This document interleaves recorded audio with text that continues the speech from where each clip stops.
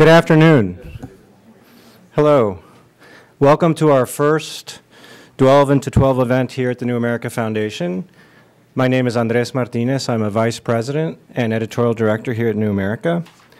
Delve into 12 is our think tank's campaign blog and series of events where we take a look at policy issues being discussed or not being discussed, as the case may be, on the campaign trail, as well as looking at the nature of the discourse and the political culture that emanates from this election cycle. Before we begin, I just want to put out a few housekeeping rules, which is to remind everybody that this event is being webcast and it's going to be on C-SPAN and it's being recorded, so everything will be on the record, obviously. And there'll be a couple of question sessions, so please, if you have a question or a comment to make during one of those sessions, wait for a microphone and identify yourself. Now I'd like to have you please turn your attention to the monitor, because I'd like to kick off the day with some of the nastiest political messaging ever. John, are we ready?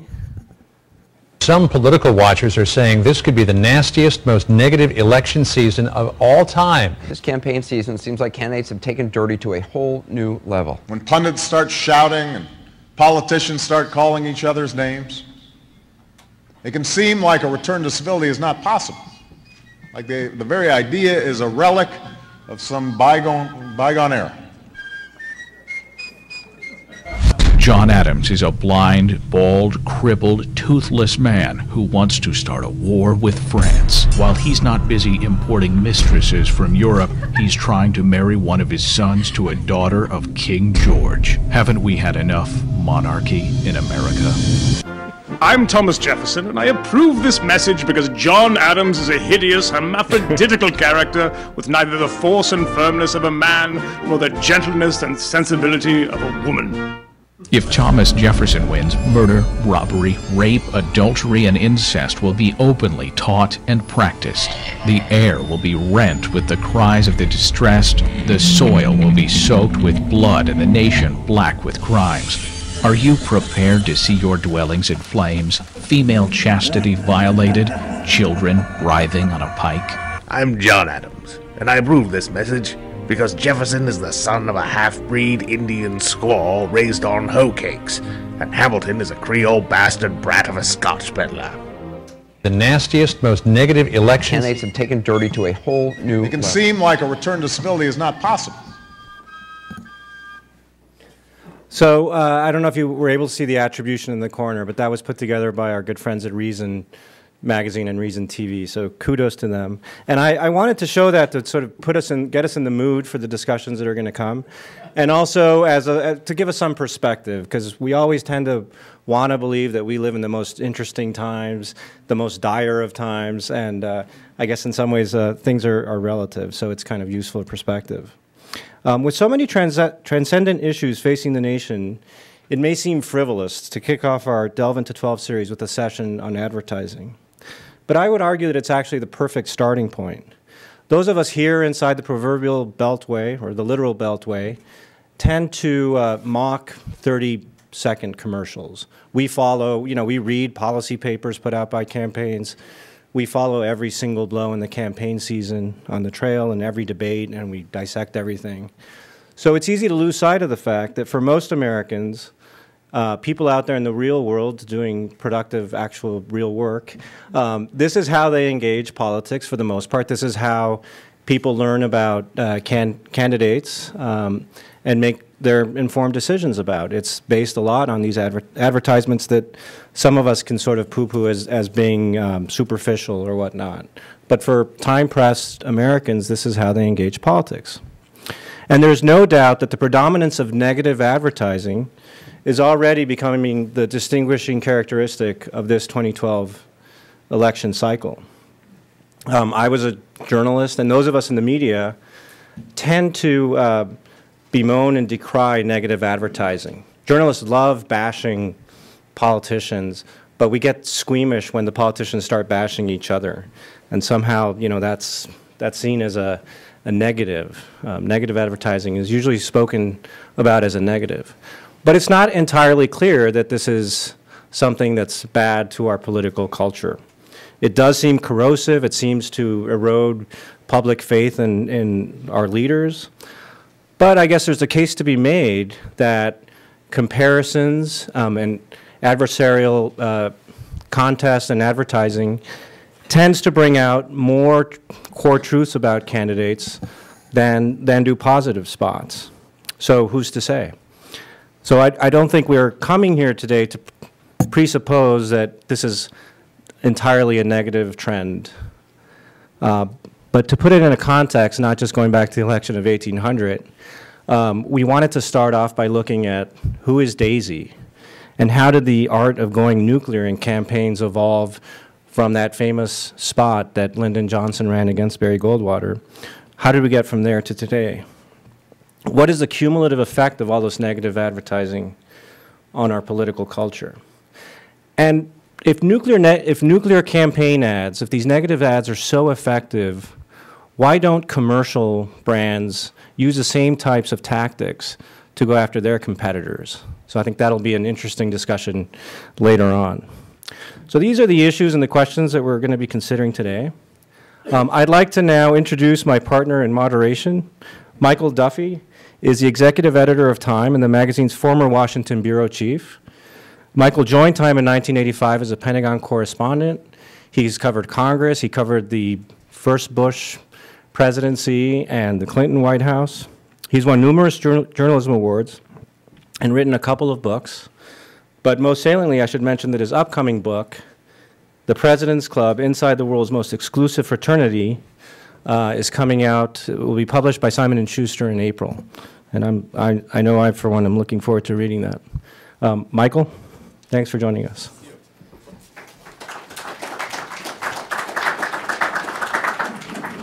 Good afternoon. My first job is to introduce someone who actually knows something about negative advertising and advertising in general, so I have to exit the stage quickly.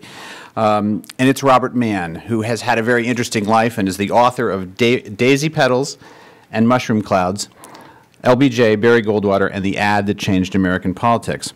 Bob is the director of the Riley Center for Media and Public Affairs at LSU, and has the quite remarkable distinction of having worked for 3 different Democratic senators from Louisiana and a governor of Louisiana. One of those 4 was Russell Long, which makes him almost as old as I am, and also an expert to tell us, who can walk us back all the way through a much broader history of negative advertising in America than we might get somewhere else. So Bob, come on up and start us off.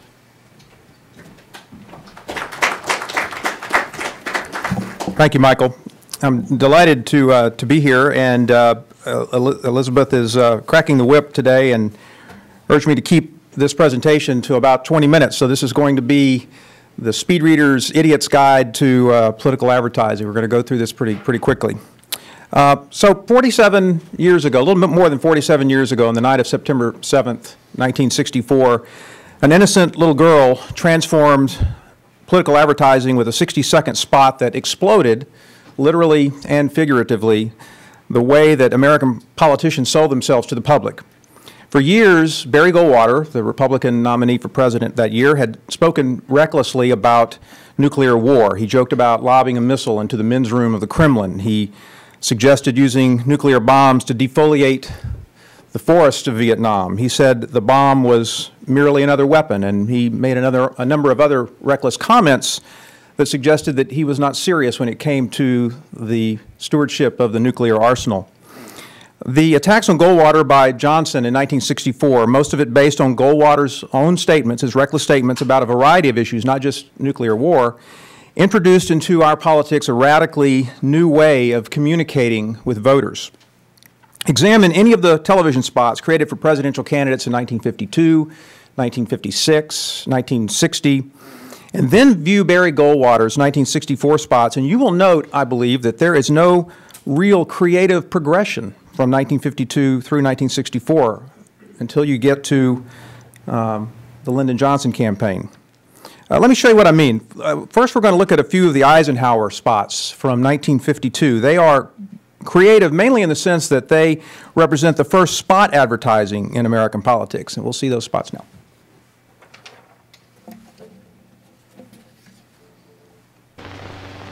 Eisenhower answers America. They say we've never had it so good. Yet I've had to stop buying eggs. They're so expensive. No wonder. You actually pay 100 different taxes on just one egg. We must cut costs, which means we must cut taxes. Eisenhower answers America. General, how would you clean up the mess in Washington? My answer? It's not a one-agency mess, or even a one-department mess. It's a top-to-bottom mess. And I promise we will clean it up from top to bottom. Eisenhower answers America. Can you cut taxes, Mr. Eisenhower? We can and will, if you help. Taxes have gone up steadily for 15 years. The Democrats say they must go up still more. Help me put the lid on crazy government spending. Eisenhower answers America.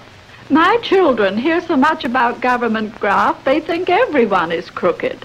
I know. Too many politicians have sold our ideals of honesty down the Potomac. We must bring back integrity and thrift to Washington.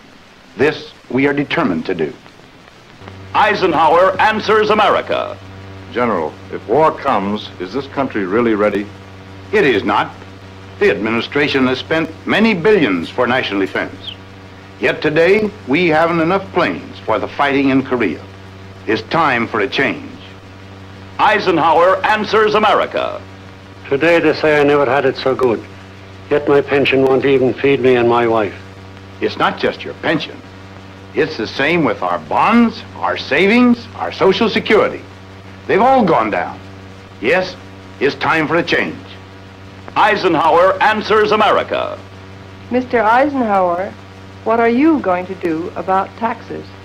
We are going to bring them down. And here's how. We are going to cut out the billions that Washington is wasting and put that money back in the pockets of the people. Eisenhower answers America. General, the Democrats are telling me I never had it so good. Can that be true when America is billions in debt? When prices have doubled, when taxes break our backs, and we are still fighting in Korea? It's tragic, and it's time for a change. Eisenhower answers America. General, just how bad is waste in Washington? How bad? Recently, just one government bureau actually lost $400 million, and not even the FBI can find it. It's really time for a change. Eisenhower answers America. I pay $24 for these groceries. Look, for this little. A few years ago, those same groceries cost you $10. Now, $24. Next year, $30. That's what will happen unless we have a change. Eisenhower answers America. Can you cut taxes, Mr. Eisenhower? We can and will. Today, an average man with one child has $1,200 in taxes squeezed out of his pay. Yet the Democrats say taxes must go up. But we will put the lid on government spending. Eisenhower answers America. I'm 66. I can't live on my Social Security. Nobody can. I stand for expanded Social Security and more real benefits. Believe me, sir, if I'm president, I'll give you older folks action, not just sympathy. Eisenhower answers America. We retired on less than a $2,000 pension, and at today's prices, we just can't live on it. With today's taxes and prices, you need over $4,000 to buy what $2,000 bought then. That's why I say, vote for a change. Eisenhower John, can we stop America. this and move ahead to the Mr. next Eisenhower. one? Okay, I'm sorry, that was many more than I originally wanted to play for you, but you get the idea. He ran dozens of these, all 15 seconds, and they were really the first spot advertising and the first and maybe last for some time use of spot advertising like that in political campaigns. Now I want to move ahead and look at an Adlai Stevenson spot from the same election.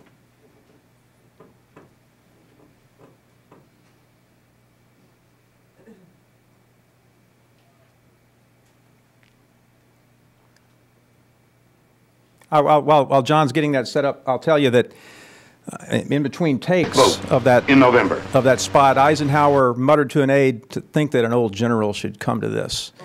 it was a very degrading experience for Eisenhower. Old MacDonald had a farm back in 31. Conditions filled him with alarm back in 31. Not a chick here or a moo cow there, just broken down farmland everywhere. And Farmer Mac doesn't want to go back to the days when there wasn't a moo or quack, to the days of 1931 when he didn't have bread when the day was done. Farmer Mac knows what to do. Election day of 52. Gonna go out with everyone in the USA to vote for Adlai Stevenson to keep his farm this way. With a vote here and a vote there and a vote for Stevenson everywhere. For if it's good for Mac, you see, it's good for you and it's good for me. All America loves that farm. Vote Stevenson today. Okay, so the jingles were very popular, and even Kennedy used them in his advertising. Now we're going to fast forward and look at a spot by Richard Nixon and John Kennedy. I think the Kennedy spot may be the first one.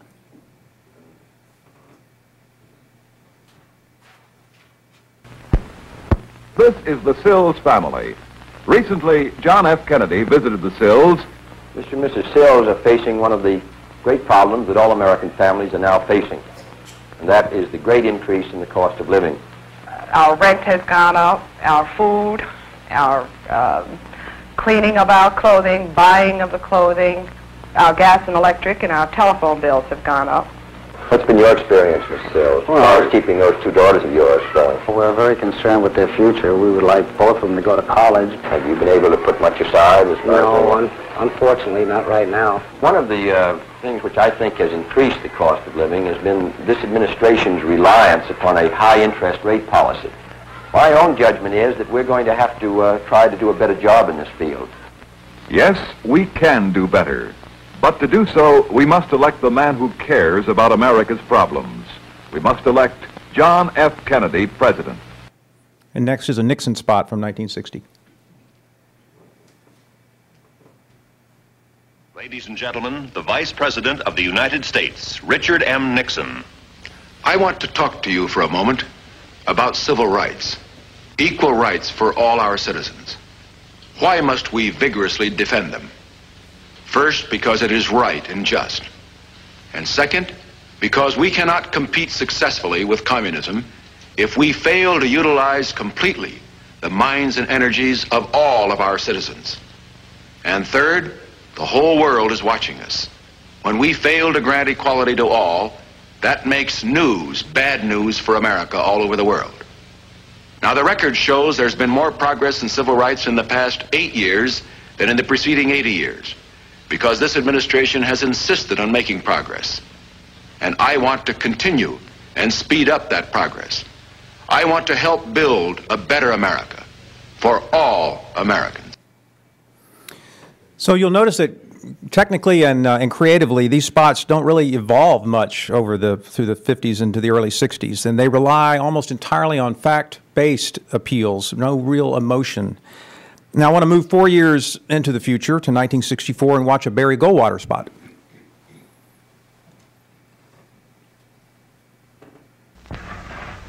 Oh. Can you stop this, John? This is actually a little bit out of order. This is a Volkswagen spot that Doyle Dane Bernbach did. John Kennedy saw the spots that DDB were doing for various advertisers, including Volkswagen, and he told his brother-in-law Steve Smith, "Go find me the firm that did these ads. I want them to do my ads in 1964." And this is how Doyle Dane Bernbach got the account in 1964 for Lyndon Johnson. This is a Volkswagen ad that they did.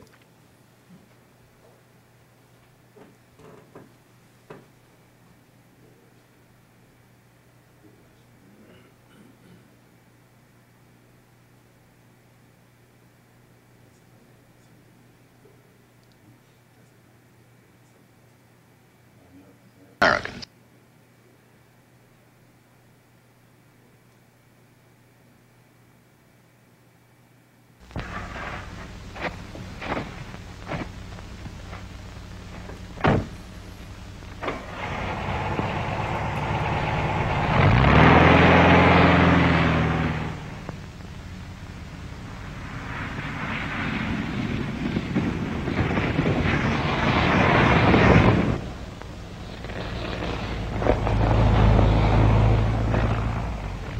Have you ever wondered how the man who drives a snowplow drives to the snowplow?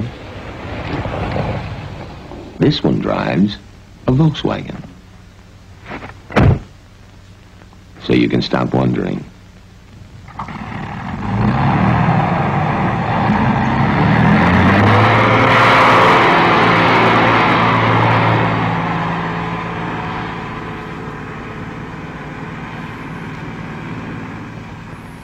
Okay, those spots are a little bit out of order, and that's my fault, but now we're going to look at the Goldwater spot, and I'll come back and put this in a bit of perspective.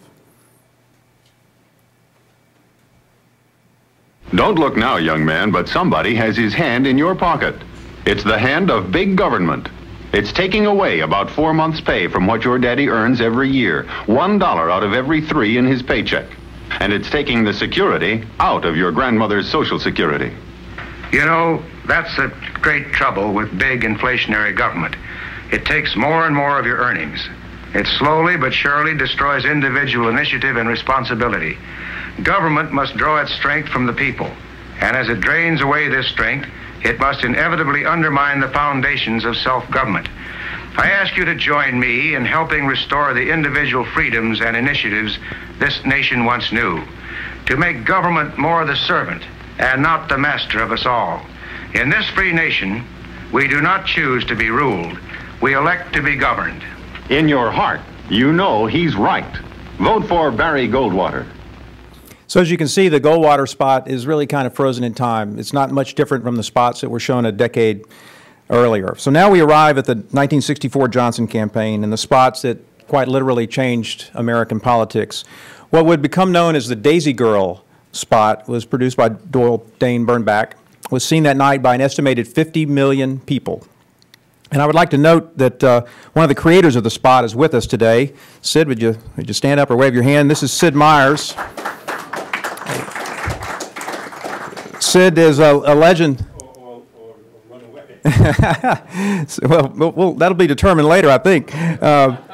Sid is a legend in the advertising business, and he was a senior art director for DDB in 1964 and was a key player in the creation of the Daisy Girl spot and some of the others that you'll see in a moment. He's joined here with some of his colleagues with a new firm they've created, senior creative people, Chuck Schroeder, Ed Giles, and Don Blauweiss, and Sid's wife Bonnie are here as well, so I hope you'll get a chance to visit with him and talk to them. These are the original Mad Men right here that you're seeing.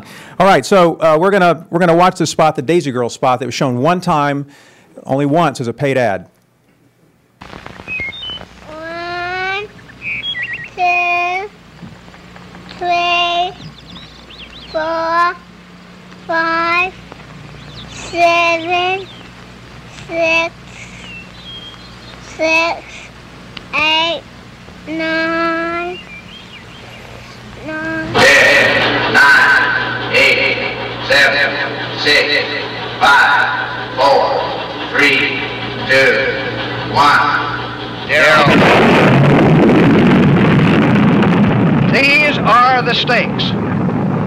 To make a world in which all of God's children can live, or to go into the dark.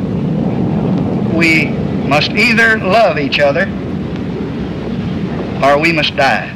Vote for President Johnson on November 3rd. The stakes are too high for you to stay home. Notice that the spot never shows Goldwater's image, never mentions its name. It's because they didn't have to. The information about Goldwater's position on nuclear weapons was already embedded in the viewers' minds. They didn't need to provide information. They needed to provide context for that information. In the following week, the following Monday, this is the spot that aired.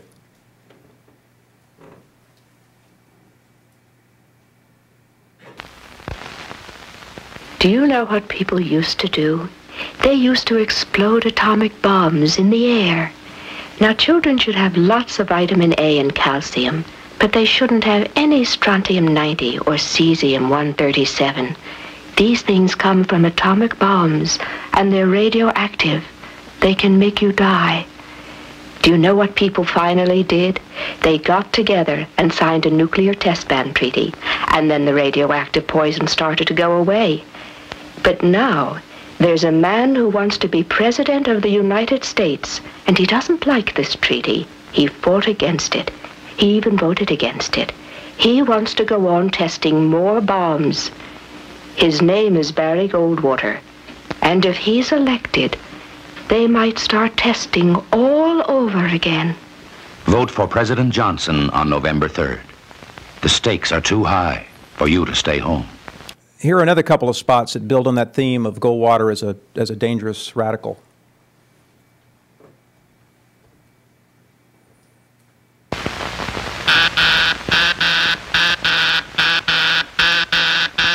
This particular phone only rings in a serious crisis. Keep it in the hands of a man who's proven himself responsible. Vote for President Johnson on November 3rd. And this one uses Goldwater's words against him.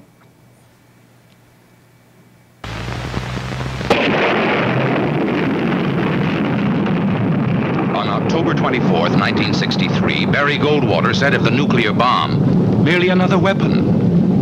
Merely another weapon. Vote for President Johnson. The stakes are too high for you to stay home. Nuclear war wasn't the only subject that they were using against Goldwater. One spot that Sid was primarily responsible for ridiculed Goldwater's statement about sawing off the eastern seaboard of the United States.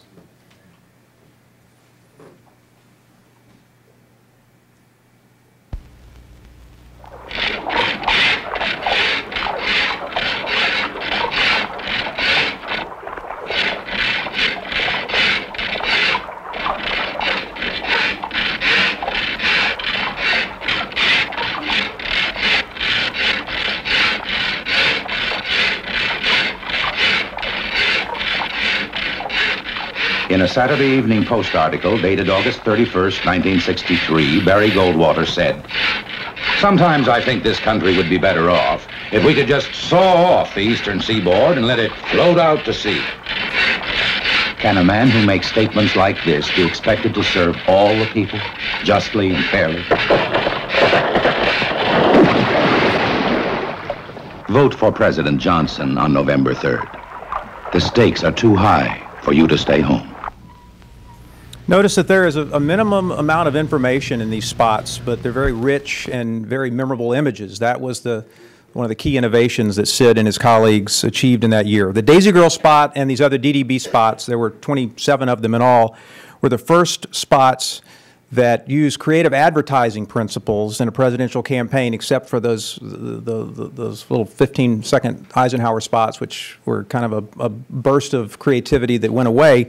They were the first in a political era in which presidential candidates increasingly and effectively used emotion, not reason, to win elections. The Daisy Girl spots, skillful manipulation of the fears residing in American viewers, showed a new generation of political professionals that television advertising and campaigns was about far more than which candidate had the best facts.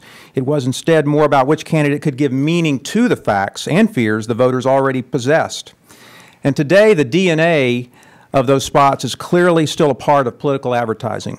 Allow me to show you just a few negative spots ranging from 1968 through 2008. Most of them represent something important that Sid and his colleagues created in 1964.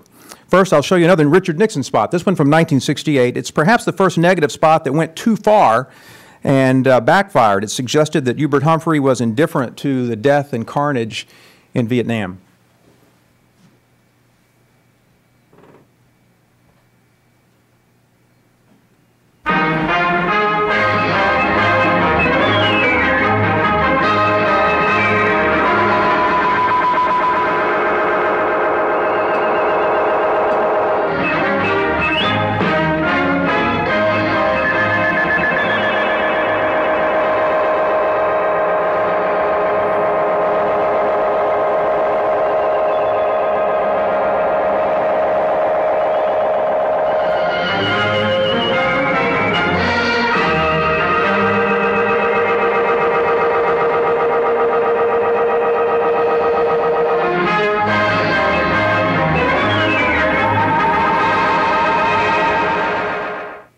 Okay, the next spot is, we're going to jump ahead a few years, from 1988.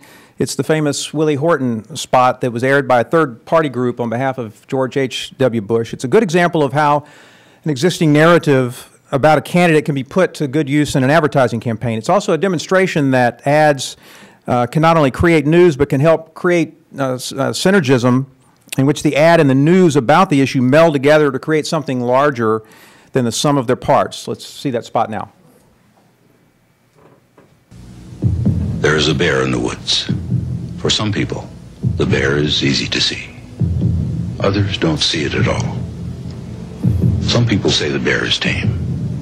Others say it's vicious and dangerous.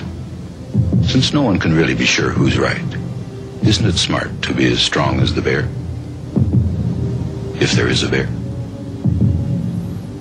Okay, that's my fault. That's Ronald Reagan's '88 campaign, the famous bear spot, which I think is a very good use of parable in advertising and demonstrates, like the Daisy Girl spot, that existing narratives in the viewer's mind can be put to use and don't require lots of factual information. I think now we'll see the Willie Horton spot. Bush and Dukakis on crime. Bush supports the death penalty for first-degree murderers. Dukakis not only opposes the death penalty, he allowed first-degree murderers to have weekend passes from prison. One was Willie Horton, who murdered a boy in a robbery, stabbing him 19 times. Despite a life sentence, Horton received 10 weekend passes from prison. Horton fled, kidnapped a young couple, stabbing the man and repeatedly raping his girlfriend. Weekend prison passes. Dukakis on crime. Jane Mayer, who's on the program today, wrote a very interesting piece in the New Yorker recently about that spot, and I commend it to you. Now to 2004, one of the famous Swift boat ads aimed at John Kerry's record in Vietnam. These were originally shown on cable, and it was a small ad buy, but it's a great example of how to use negative advertising to create news.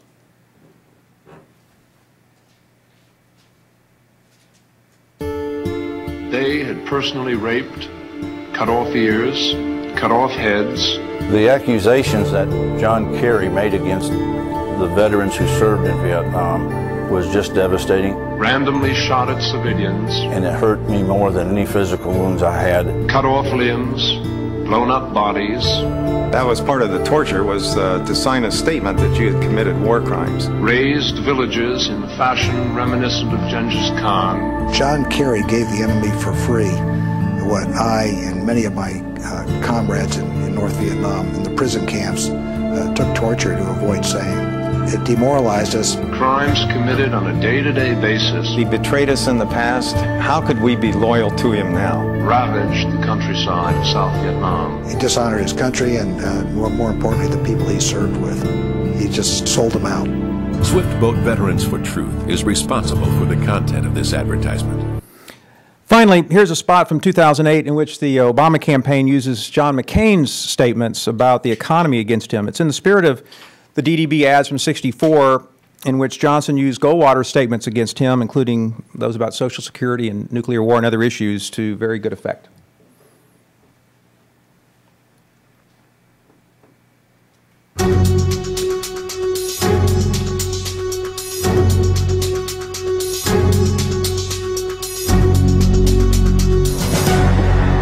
Our economy, I think, still, the fundamentals of our economy are strong. The fundamentals of our economy are strong. The fundamentals of our economy are strong. I'm Barack Obama, and I approve this message. So, as you can see from this very quick review, the spirit of Daisy Girl, using emotions already in the hearts and minds of voters and bringing them to the surface, lives on increasingly in sophisticated advertising campaigns. The 1964 campaign introduced fear primarily, but not only fear, but fear is a powerful emotion in politics, and it showed in many ways that in this new era of political advertising and campaigning that virtually anything could be fair game if, in some cases, if misused. And I would hasten to point out that Sid argues very persuasively, and I believe him, that they did not misuse the truth. But we've seen cases where it has been. I don't think it's an overstatement to say that much of the political world we experience today was born in the presidential campaign of 1964. Emotion, especially fear, as a tool of politicians and their advertising consultants, as we will discuss in a few minutes, is here to stay. Thanks very much.